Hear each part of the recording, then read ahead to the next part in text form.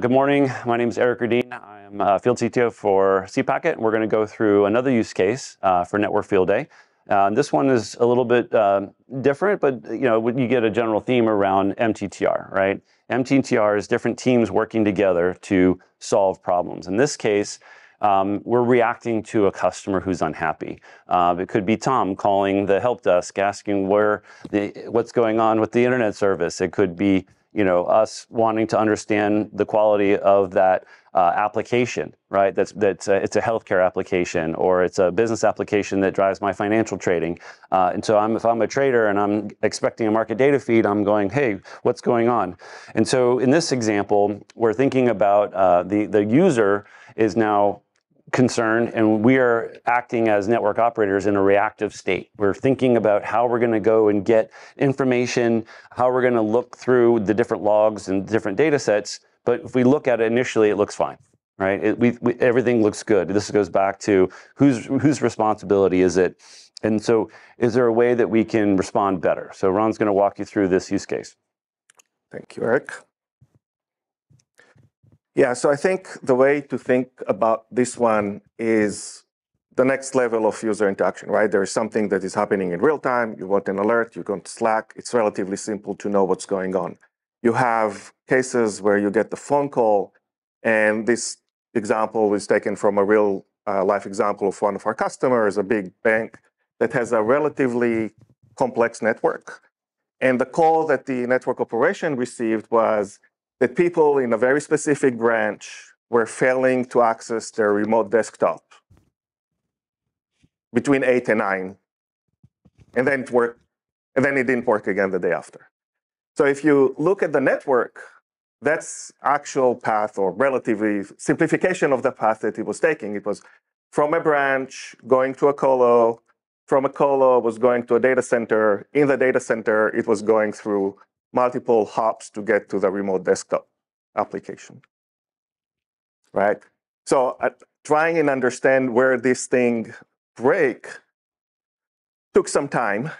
And at the end of the day, what they discovered was that a box that was not supposed to be doing anything special, when acceleration device, was adding 300 milliseconds of latency around 8.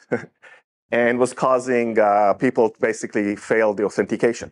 So it actually wasn't even a remote desktop issue. It was authentication, and it was along this path. So if you don't have monitoring points everywhere, then what do? Are you going to start replacing box by box, or how are you going to measure it? So that was kind of the use case, or that was the actual story that happened. And they did have cPacket, and they went through and basically found where the latency. So when they started, they knew that at some point the latency is getting to 300 milliseconds at the branch, but it took them a little while to figure out which of the devices along the path was adding the 300 milliseconds. What we want to show now is to say, okay, fine, you can do that, and we have all the dashboards, and you can go to the dashboard one by one and figure out where things are not working. But one of the things that we're seeing now with the introduction of AI is really the change in the user experience, right? People are doing it in a very different way, or at least it opens the tool to do it in a very different way, right? So we're going to double-click a little bit on how we are seeing these use cases evolve once you add the ability to chat with the system, right? So it's not necessarily AI as So we're using these two terminologies, right? We're using AI for network observability, right? Which is, can I use AI to understand what's wrong? And we'll talk later about network for observability. So what we're really going to spend time is, yes, AI for network observability. We're going to see how AI allows me to understand what is wrong, but also how AI helps me with a workflow, or a natural language processing workflow.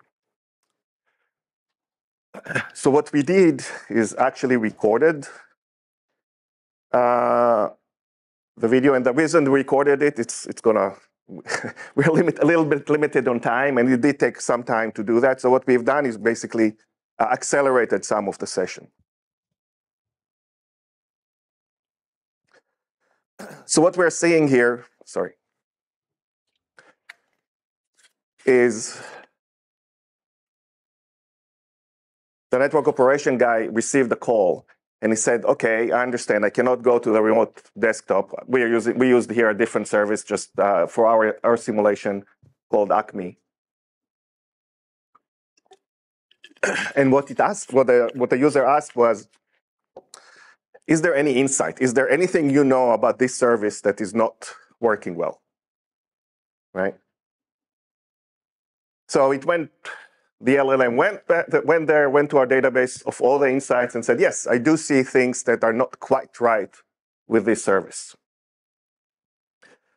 So then the user went there and asked, "Okay, can you give me a little more details around the exact, because I know that it's happening now, can you give me insights that are relevant to now?" Right? And again, the engine is going back. We have an MCP that sits on top of all of us. And he's saying, "Yes, I do see there is something that is client performance issues. There are jumbo frames. That's probably not the reason." So what the user asks is, "Okay, now I kind of understand what the insights are. Can you visually show me the difference between what I'm seeing right now versus the baseline?" Right? So we built the baseline, so we know how the system should behave around Tuesday at 8. I have a question for you. Yeah. This is Aaron here.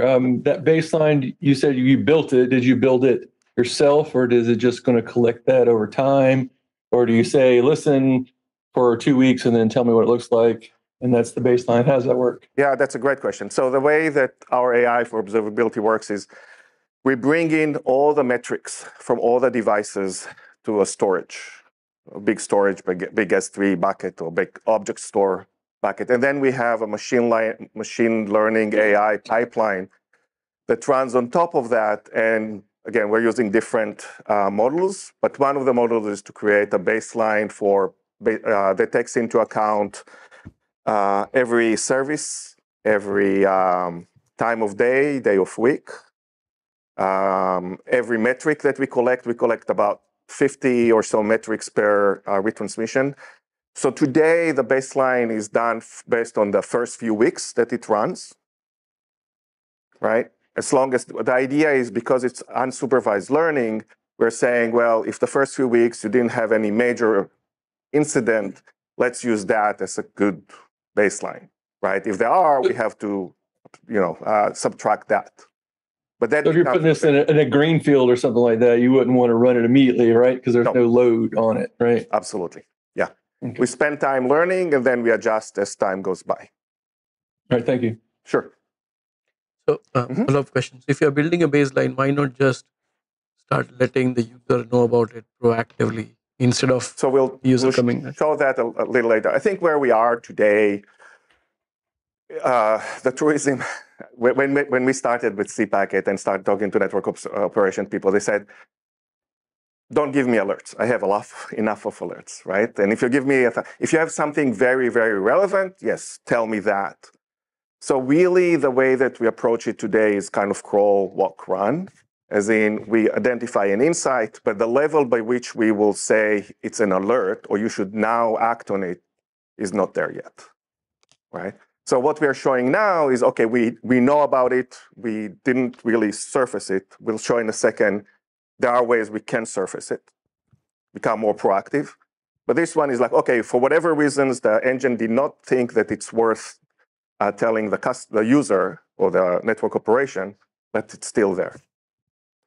So this is still a workflow that is similar to, I would say, I always kind of joke, I started in networking in the 90s, and I was working on a cellular speed 9600 kilobits per second, and I used Wireshark. People still use Wireshark. It was Ethereal then. People still use Wireshark to debug 400 gigabits per second. So I think this is just kind of showing how you get a little better, right? So you're able to still manually interact with the system, but instead of having to look through Wireshark log, you can start looking at graphs and ask to visualize the information. So it's a lot easier. So you still need to be a pretty sophisticated network engineer to understand what to look for. It's just a lot easier to be able to visualize it. right? So we have all the visualization today, and this is kind of what we were trying to show in the first case. The problem is that we have hundreds, and in a big enterprise, you'll get thousands of these relevant graphs, which is very hard to know which one to look at. I actually appreciate you saying that you need a degree of knowledge in order to make it work, because I think there's a temptation with AI to make it the magic button about, hey, you don't need to have skilled people. They can just, they can just type in what went wrong and magic will tell you. And I appreciate the honesty that, yeah, you actually do have to have a clue what you're doing in order to actually get anything out of this. Right. We certainly, I would say the vision is to get it to simplifying, simpler and simpler. This specific one, I still need to know, okay, I need to look on retransmissions and whatnot. But I mean, is that goal really around getting to a point where then the expert comes in, right? You're never going to get to a point where you're solving it all the way to the end, where you're still going to have to call John and say, I'm looking at these packets, help me figure it out. So I think the speed of innovation that is happening today is so fast that I wouldn't say never. Yep, right? Fair. I see the sophistications of the sophistication of the understanding of the models just changing all the time. I had a meeting with one of the big cloud service provider that is also runs one of the LLM engines, right? And I said, and I complained that they didn't give me the right answer about something. And he said, which model did you ask? I was like, oh, it was, yes. So the question was, is it Friday? Or did they release something on Monday that is completely different, right? So today, every few hours, something can change dramatically. So I wouldn't say it will never. Yeah, but there's like knowledge that John might have about his business and the way it works that is not in any kind of model that's out there, that those are kind of those intrinsic knowledge that we learn in doing our work. Totally. So as we go to the next one, you'll see that in order to be more proactive and more predictive, you start adding more context. Such that the engine can understand that. And this is why it's so important. Sorry, what I was showing there, and I skipped that, is that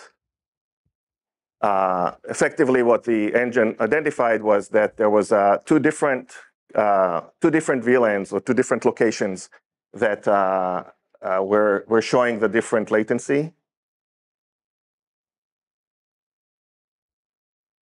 which pointed out to the fact that it wasn't actually a server issue. It was really between. So these are two locations in the network. So VLAN and VLAN 222, these are two different locations. So it really meant that the load balancer between these two was the one causing the problem, instead of being, like if you see this one, when I was close to the server, the latency was very low. And as I moved to the next one, the latency jumped. So what that meant was that if you're close to the server and the latency is low, and the next hop, the latency is high, the problem is in that hop, right? So it's really the difference between, is it a server issue or is it a hop? Or is it a network issue? And if it's a network, where in the network the problem resides? Quick question. As far as the visualization goes, I like these graphs, and they're very informative. When you were showing us earlier kind of the network diagram where, hey, this was the path that traffic was sort of taking, is that part of the visualization as well, or was that? So is there a way to see the traffic flow and then the pinpoint, like, oh, by the way, not only am I seeing this on this side of the load balancer and this, but here's where it's located in your topology? Yeah, so it's on our roadmap today. We still use that. One of the things we're using, again, AI for machine learning, we can use that interchangeably, is to be able to understand the network topology. And when we say the network topology, we mean both the logical. So if I have a client that is going over a NAT and is talking to a server, that's the logical, but physically it's actually client going to a NAT and a NAT or firewall going to the server. Or if you have a proxy, you have the clients going to the proxy and the proxy opens, or a load balancer, right? So being able to identify all these, yes, we're working on it. And then once we'll have that, we'll be able to also show that, but it's not here today. Do you see someday in the near future where, like in your situation, you're doing RTT analysis, right? Let's say the load balancer is operating in 4 to 7 range, and the delay is actually in a 4 to 7 logic somewhere. Do you envision the system being able to be smart enough saying, oh, in this topology, look, it's a 4 to 7, I'm going to do a 4 to 7 RTT, a RAM type element test just to see what's going on, and then reversing out the logic from that? Yeah, absolutely. So today we know how to identify them. I think where we are is being able to visualize it in an easy way. But once we have that, then yes, absolutely. And how do you see the codification of that expertise? Right? Obviously, cPacket, with the employees and the experience that you have, has a certain amount of expertise in terms of that. Then you have the LLMs that's kind of really smart in some way and dumb in some way, right? How do you see the codification of the expertise? So you got the metrics, you got the LLM, which can do reasoning. Then you have this domain expertise in there. How do you see the codification of that? And how do you enrich that on an ongoing basis? And back to sort of Mike's question, which is, if you have domain-specific, very domain-specific, or even company-specific, unique insights, how do you embed that into the system so that we can actually get insights out of it? Yeah, I'll show you, the third one will show that a little bit. But the idea is, one of the things you can do with MCP is to integrate that knowledge. So what we're seeing today is the users use the system, we collect the logs, we collect and then you kind of start seeing the pattern. So once you see the pattern, you can make it a kind of what they call a high-level tool, so that embeds that knowledge. So instead of kind of show me all the insight, I can say, and I'll give the example later, instead of saying, show me all the domain names, and then I need to find which one is suspicious, I can say, give me the suspicious domain names and integrate what is a suspicious domain name into the tool. And then you get one question and one result that is kind of more.